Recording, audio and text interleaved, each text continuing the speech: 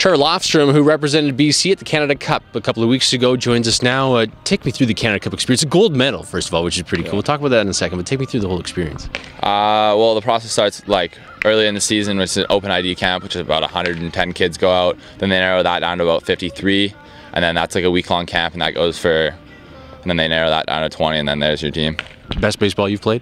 Yeah, probably. Yeah, it's really good. Just get everyone there really cares, and everyone's high caliber player. Did you feel BC was a favorite going into the Canada Cup? Oh, absolutely. They're always in Pool A, which is the strong pool with Alberta, Quebec, and Ontario. But yeah, we definitely dominated.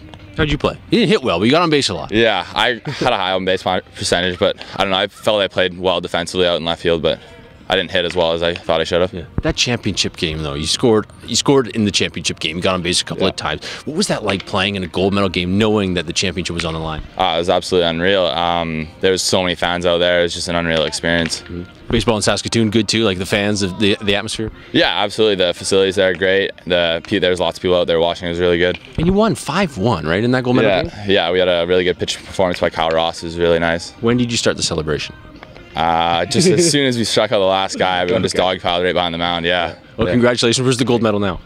Just at home, hanging out. Yeah. Where does it rank in your championships, in your medals, in your trophies? Probably right up there, number one. It's pretty close. I don't know. I didn't play in the PBL championship game when I was with the A's, but it's pretty up there. It's up there, probably number one. And now fall season for the Okanagan Athletics, more just exhibition, just continue to play well, right? Yeah, absolutely. Okay. Thanks for doing this. Thank you very much. Trevor Lofstrom, a gold medalist with Team BC at the Canada Cup.